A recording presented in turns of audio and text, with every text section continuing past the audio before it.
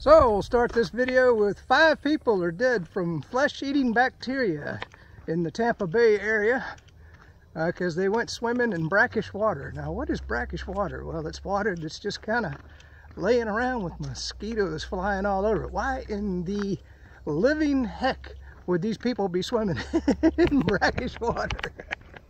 And to die from flesh-eating bacteria, I tell you, that's why you got to live life every day, right? You could die from anything. You might fall downstairs and break your neck like I did, and then spend 3 months in the hospital. There you go.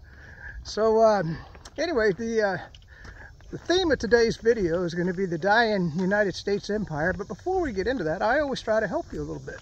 So let's give you just today's story so that you can prepare for things like this. So I've ordered windows for my house, coastal windows, back in July of 2022. Yes, that's the year 2022.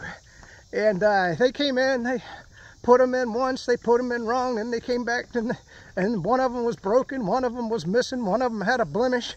This is Renewal by Anderson, by the way, supposedly one of the more reputable companies. I'm just calling them out on it. You know, the truth is the truth, right? So today they were supposed to finish the project, and I get a phone call. I'm all pumped up. I'm like, holy moly, it's only been over a year. I can't wait to finally have this thing done. I mean, if you ever watch my videos, the sticker, you have to leave the sticker on the window so that when the inspector here in Florida comes to look at the windows, he can see that sticker. Well, I've had that sticker on my windows for a year. Now imagine if you were married. Your wife, you pull them stickers off and then you can put them back on. No, I'm not gonna pull them off. Well, you can imagine the arguments on that one. So anyway, the moral of the story is, because when I get into the death of the U.S. empire, you're gonna understand why I'm talking about all of this. Because I want your assignment is to start looking around and thinking, what do I need to get done? Because guess what? If what I'm predicting, if what I'm going to talk about in this video happens, you're not going to be able to get people to work on your house. Those windows might not ever go into your house. That new roof might not ever happen. That new washer and dryer may be unattainium.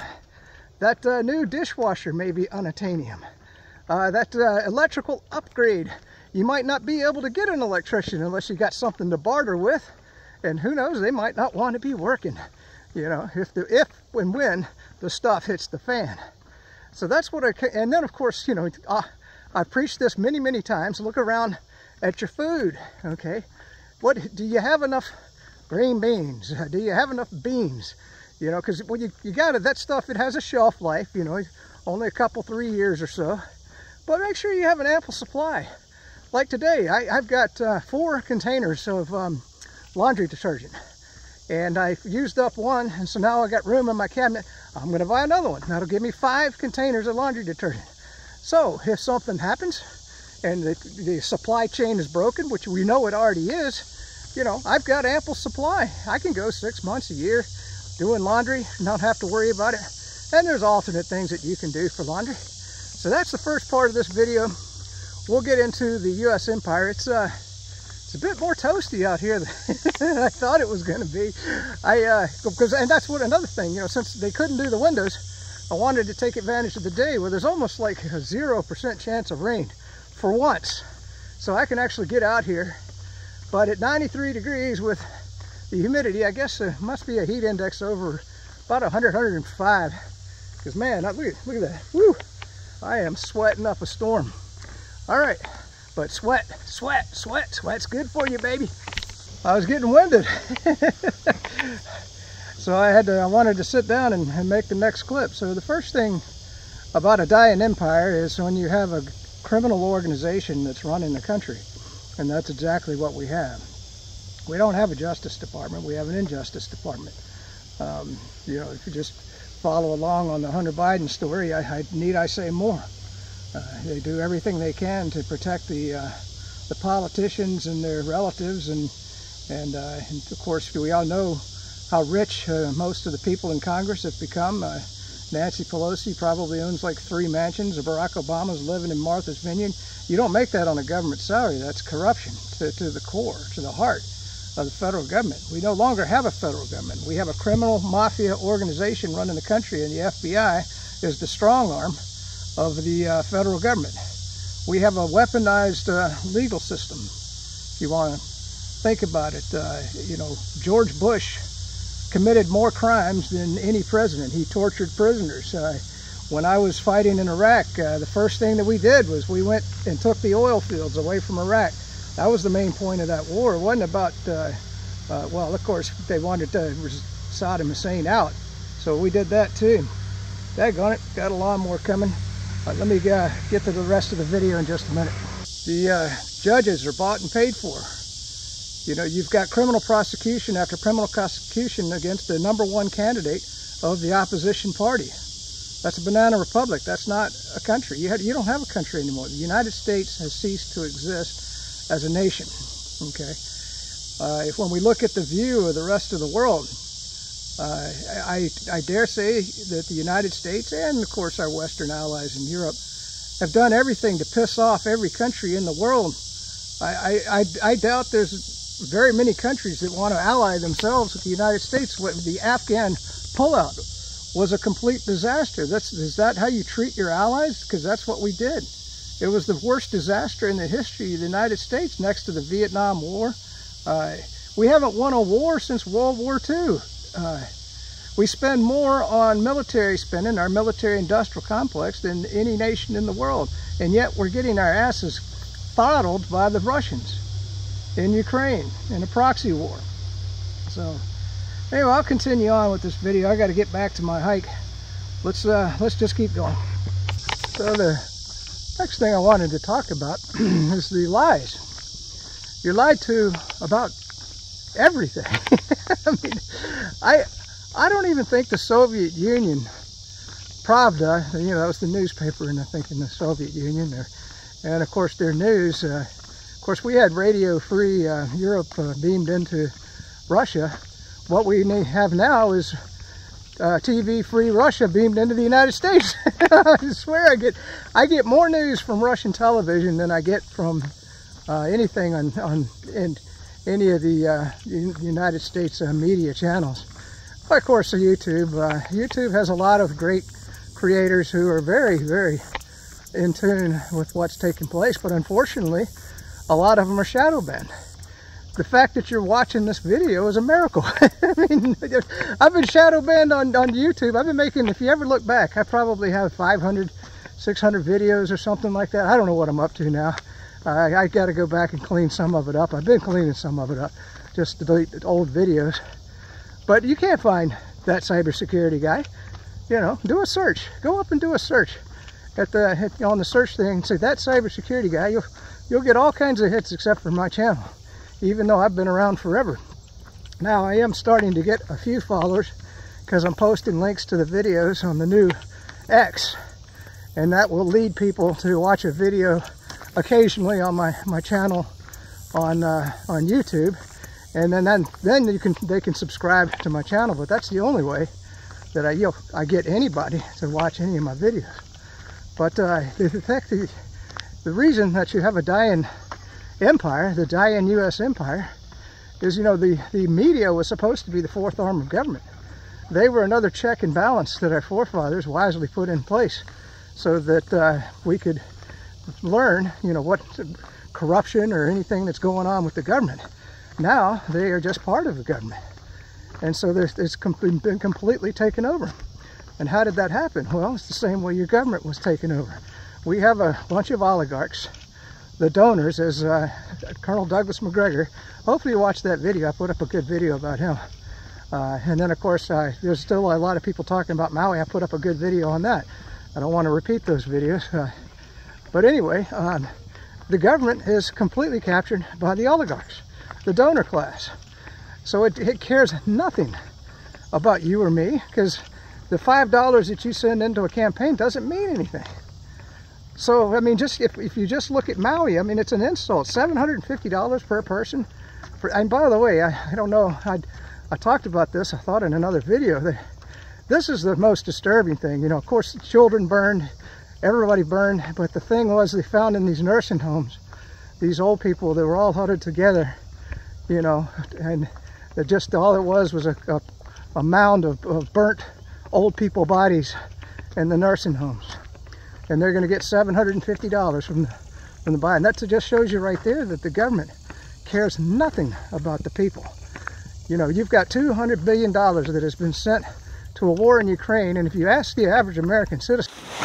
So the phone, once again, overheated right there. At least it didn't explode into flames.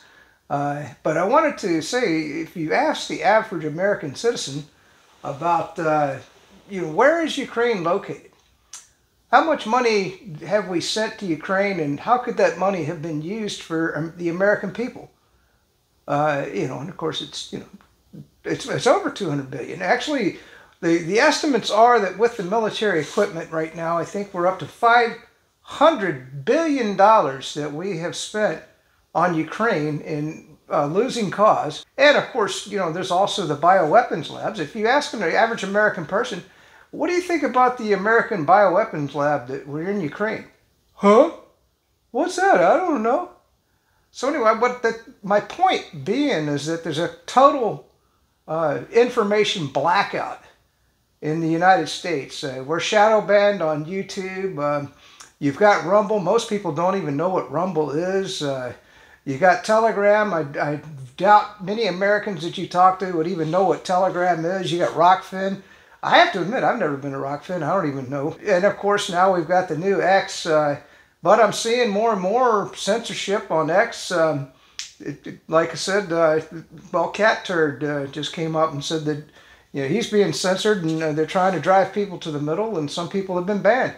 So, you know, it's very hard to get any information in the United States. So the fourth branch of the government doesn't exist. The judicial branch doesn't exist. The federal government is a corrupt organization, criminal organization, led by a compromised criminal who's beholden to China and Russia, who's accepted paybacks. Anyway, it's just... and then, of course, you've got a Congress that's completely captured by the oligarchs in the United States, the donor class. And I give Colonel Douglas McGregor, he's the one who coined that phrase. They're completely captured by them. But let's get on with some other clips to the video. We got to talk about BRICS just a little bit. I got a good video on that. You're going to have to check that out coming up. I got some good nature stuff. Let's check that out right now. I don't know if I'll get this on the video or not. Check it out. A deer and its fawn right over here. Hopefully you can see it through the woods here. Okay, we're getting a good angle now. Oh, it's taking a dumper. That's the first time I've ever seen a deer take a dump. Holy moly.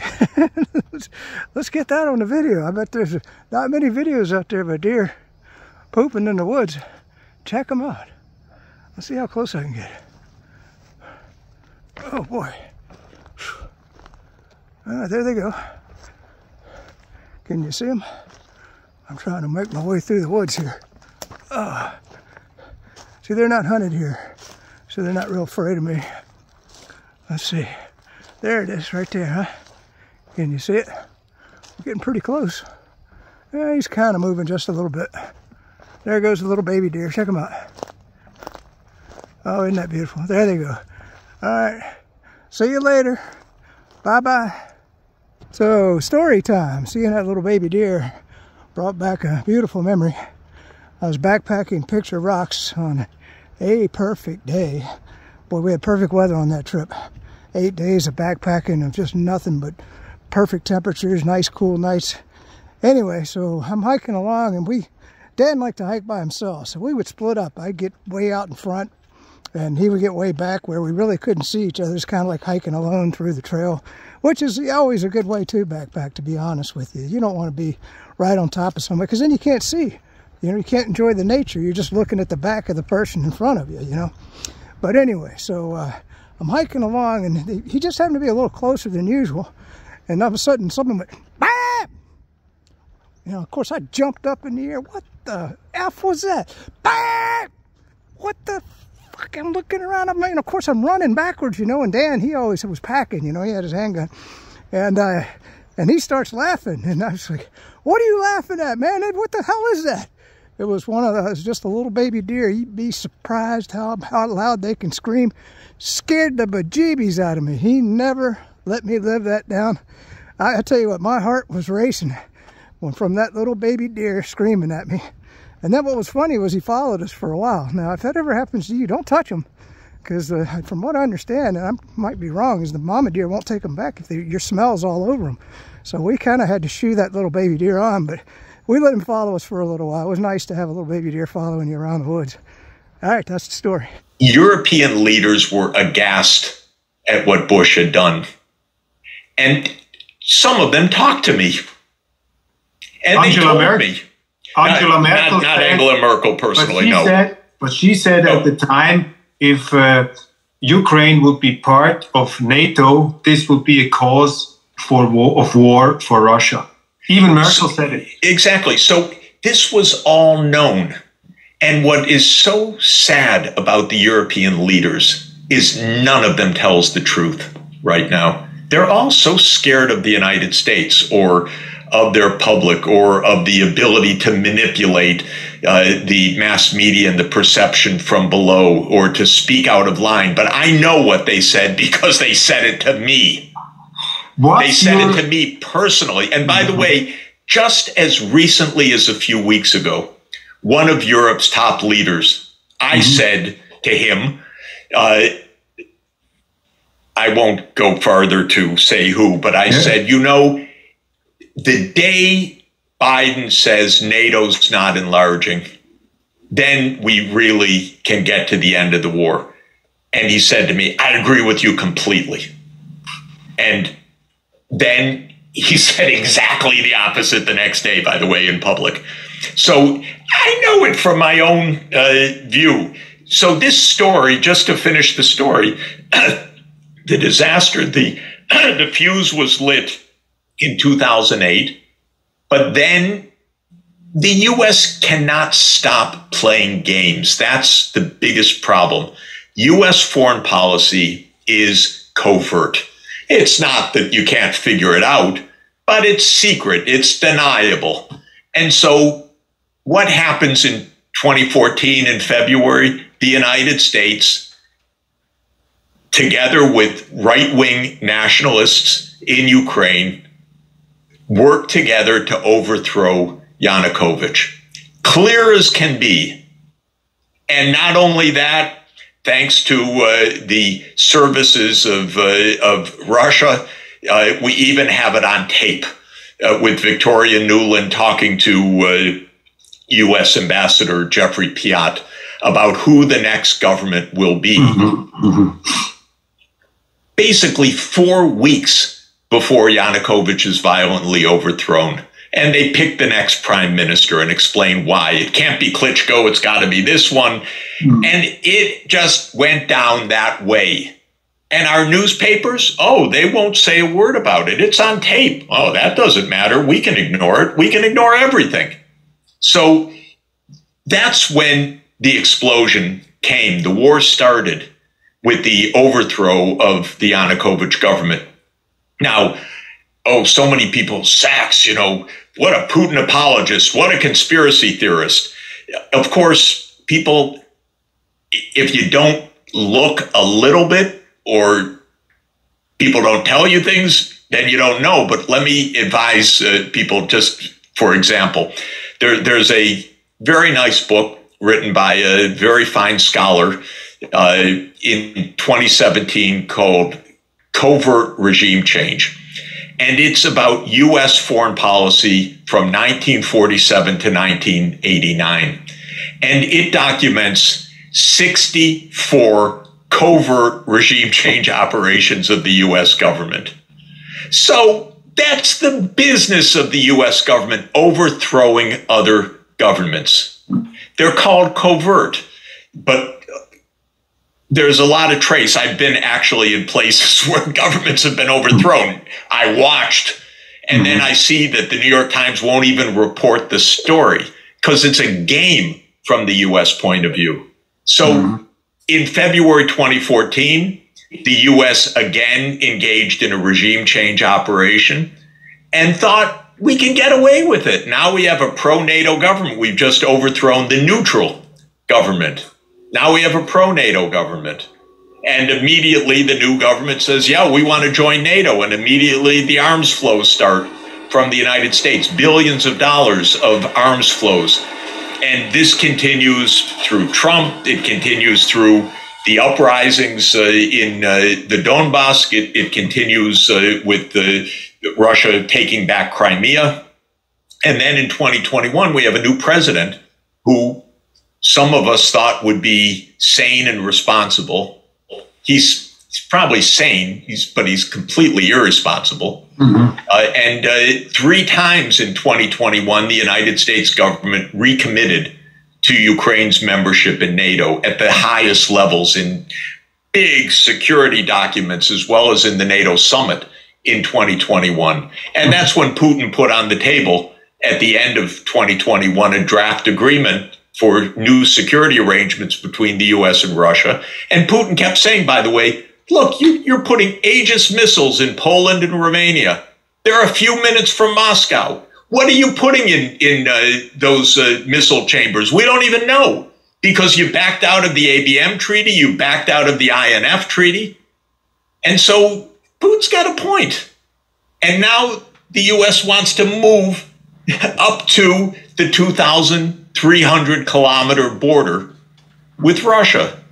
And for those who still think that this is, anyone who reads anything knows that this is a 30 years process. This is not about Putin reconstructing the Russian Empire. That's a nice little joke told by the US security state, as opposed to any of the things I've just described.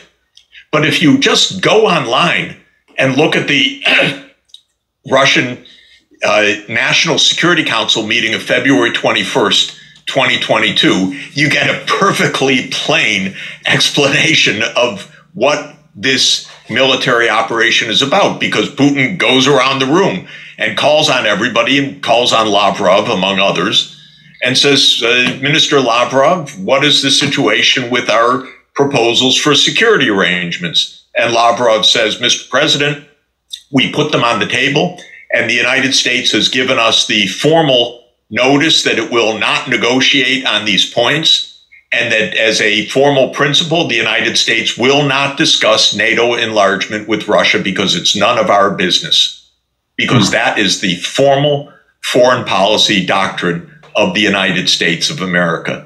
Well, I can't think of a stupider one, by the way, to say that NATO enlargement, with all that it entails, up to Russia's border is none of Russia's business, so we don't even discuss it with Russia. Well, you might think a war could break out as a result of that, and it has. Polar world comes hope for a future free from US dollar dominance and a global order where win-win cooperation reigns supreme. For many around the world, BRICS is the vehicle that can turn that dream into a reality with an independent worldwide currency. I dream of having a common currency for countries to use in transactions so that we could be independent from the US dollar. It cannot be that we couldn't have more freedom for conducting business. I dream of BRICS having its own currency like the European Union's euro. For now, the dollar's global hegemony is indisputable, with the greenback involved in 88% of all international transactions. And Russia, the world's most sanctioned country, has good reason to want to change the game. Last year, its banks were kicked out of SWIFT, and half of its overseas reserves, to the tune of $330 billion, were frozen. It's all part of what Moscow says is the dollar being used as a weapon. I have no doubt that using your rich experience in government work and knowledge in this area, you will do your best to develop this institution, which in my opinion is very important today. It's not easy to do so under current conditions, bearing in mind what is happening with the global finances, with the use of the dollar as a political instrument. The US dollar has been greatly discredited and proved untrustworthy as a main reserve currency. It has been proven that if the issuing country suddenly has a desire to punish someone, it will abuse its position without hesitation. It's not just Russia looking to break away from dollar dependence. Alongside Moscow, Beijing and Brasilia have moved towards greater use of national currencies in international transactions. Brazil's reinstated President Lula da Silva has long advocated for deeper reliance on BRICS, and China considers dollar dominance to be the main source of global instability. The hegemony of the US dollar is the main source of instability and uncertainty in the world economy. During the COVID-19 pandemic, the United States abused its global financial position and injected trillions of dollars into the global market, leaving other countries, especially emerging economies, to pay the price.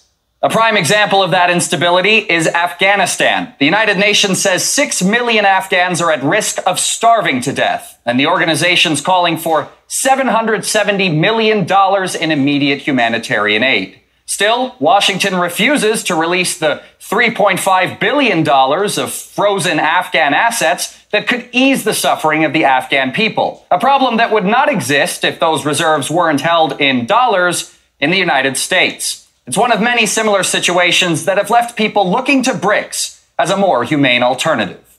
The new development bank has taken a decision that at least 30% of new lending would be in local currency. So I think BRICS has been the catalyst to move towards greater financial independence and not being held hostage by one or two currencies. Countries should proceed to establish new financial mechanisms, which will prove that it is not only the physical currency of the existing ones that can replace the dollar. The West's global influence is in decline. Countries formerly in the periphery are now asserting themselves. The world is undergoing immense change. With a multipolar economic future on the horizon, it's likely that this change will be for the better for everyone. You can run on for a long time, run on for a long time, run on for a long time.